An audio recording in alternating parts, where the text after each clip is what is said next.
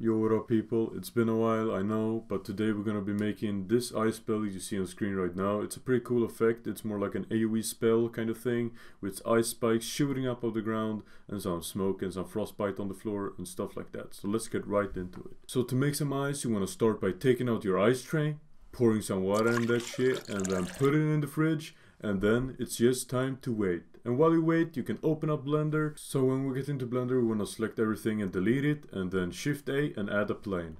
Then press Tab to enter edit mode, press K to use the knife tool, use the Enter to confirm your cuts when you cut from side corner to corner, and then select the vertices in the middle, press G, press Z, and just drag it up until you get a nice cone. Export that into Unity. You're gonna need two textures. You can try to replicate them here, or you can just download them from the link in the below. That's pretty much it, so let's get into the fun part. So let's get started. We're gonna start by making two shaders. First, an unlit graph. We're gonna name it glow. This will be a very simple glow shader, as I have done in the most videos. So, first thing we need is to add a 2D texture, as well as a color. On mode, set it to HDR, set it to white, opacity to full. Then drag the texture out here. Drag that into a sample texture 2D. The R into a multiply. Into the B and the A multiply out to another multiply. And here we're gonna drag out our color, put it into the A, drag out the B, and make a vertex color. This will let us control the color in the particle system. And then we will move this a bit, drag out the out into a split, take the A into the alpha and the out into the color. And we can select our texture in here already, smoke. And also press the slow cog here and make it transparent. Save that, close this down. Then right click, create. We're gonna make another shader, an unlit graph, call it ice. This will just be a very simple thing to make the ice look a little bit better. So what we want to do is right click, create node, simple noise. I'm gonna set this to like 150. Then drag this into a lerp, into the T. And we want to add two colors here. They're both gonna have the mode HDR, as well as choose a bright blue and more whitish.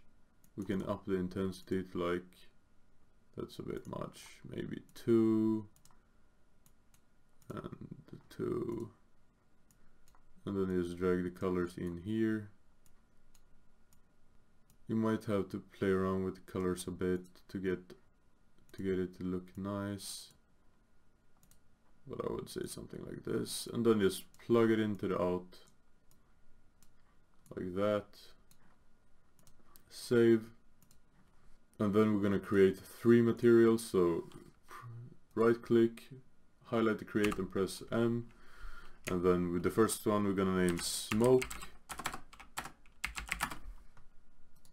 The next one we're gonna name frost mark, and the last one we're gonna name ice. So when we're done with that, we're gonna wanna make an empty object, rename it to ice spell or whatever you want to call it, and then right click on that, create effect particle system, rename this to spike. Also remember to reset the transform to 0, 0, 0.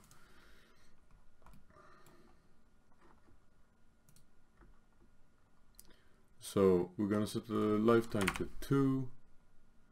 We're gonna have a 3D start size, and it's gonna be random, but we'll wait to set the values. And let's go down here to shape. First, let's remove the start speed. We want the start speed to be 0. Down here on shape, we want to make it a circle, and also rotate it minus 90 degrees, so it faces upwards instead of sideways. Then the radius, I'm gonna increase it a bit to like 7 maybe, and radius thickness is gonna be 0 or 0.1 or 2, it depends.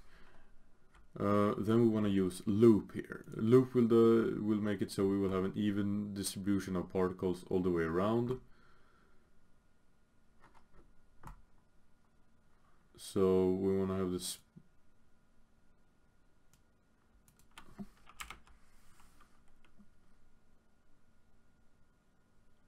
We want to have a burst spread here.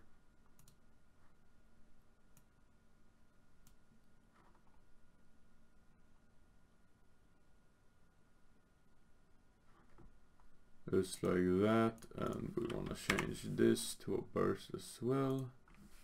30 is fine. As you see, they're evenly distributed around the circle. So what we're going to do now is go down to render mode, select mesh, select our spike we did earlier. It will be very small, so go into your spike here and set the scale to 100 and then apply it. And go back here and change the view mode to local, and as you see, the spikes are now coming up off the ground. What we want to do next is to drag the material onto this. Also remember to drag the shader onto the correct materials, so like that. Now we have our spikes. So we do want to give this some variation, because they're all the same right now and it doesn't look that good. So we want to change the size to 1.5 and 0.5. This changes the length of the spikes, and then we're going to go down here to start rotation. We want to make it random between two constants, and this will make it so the higher number you have, the more outwards they will point. So if you want it even more, you can set that to 40, and yeah, you understand. So I think I will keep it around 30 or something like that. I think that looks good.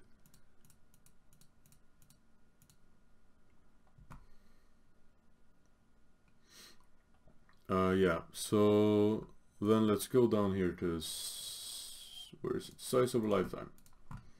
So we want this to fast come up the ground, and then in the end here you can right click and create a new key. We want to do something like this, and make sure this thing is almost, yeah, like it's not going everywhere. We want a clean line. So here you can play around with how fast you want the spikes to come up off the ground, depending how aggressive you want your attack.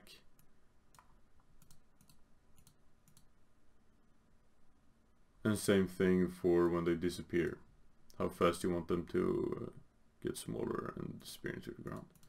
I'm gonna keep it something like this. I think it's fine. Then we want to add some more effects to make this a little bit nicer, to make the effect go together. So the first thing we want to add is some shards, some ice shards. So let's create a cone.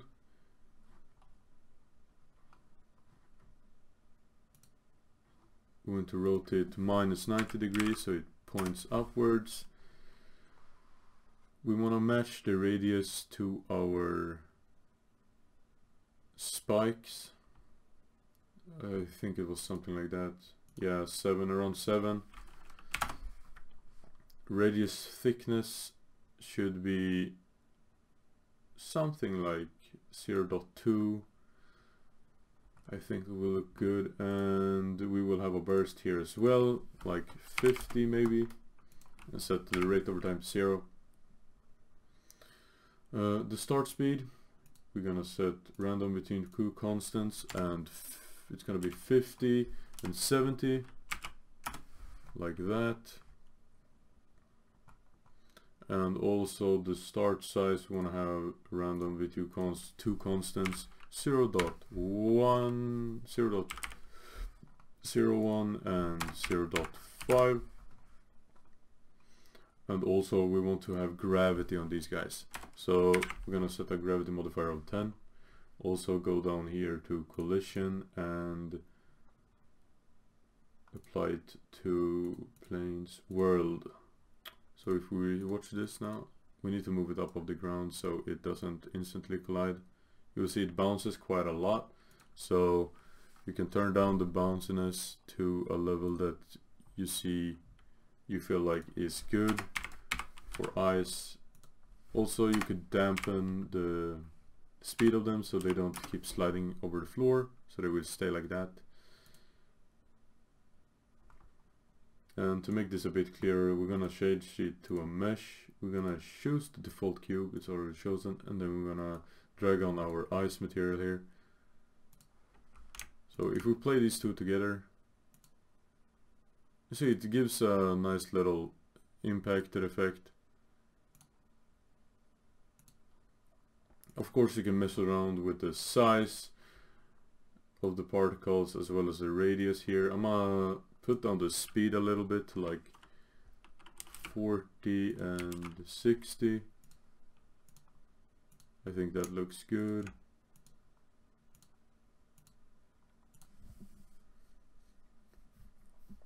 So now what we're gonna do is we're gonna select our spikes here, Control D, and go down to render, and we want a horizontal billboard here, and we want to drag on our frostmark material here.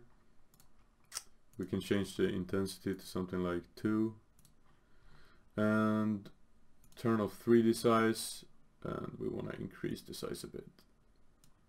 If we play this, then pause. We also want to take this up off the ground so we can actually see what's going on here. Frostmark. Also change this to the frostmark like that. We want to increase the size even more. Maybe something like 15. Also here you can change the color of it so it's more bluish. We'll increase the intensity a bit more. Also this should be full white. You just have to play around with the colors a bit until it fits. I think that looks pretty nice. So now we have some frost on the ground, and the frost, we can rename it to this frost, as well as this we rename it to shards. So on our frost we wanted to color of a lifetime, change this to 0, right click to add a new alpha thingy and put it up. This will make it so they fade after a while. And also we want to turn on size of a lifetime, click on the curve and delete the 2 keys in the back. So now it just fades out.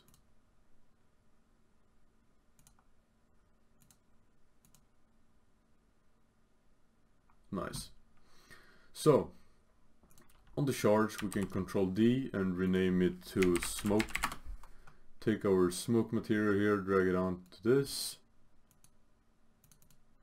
and go down to render. We want a billboard, and we want to set the gravity to 0, the speed to 1, 2 to 3, something like that.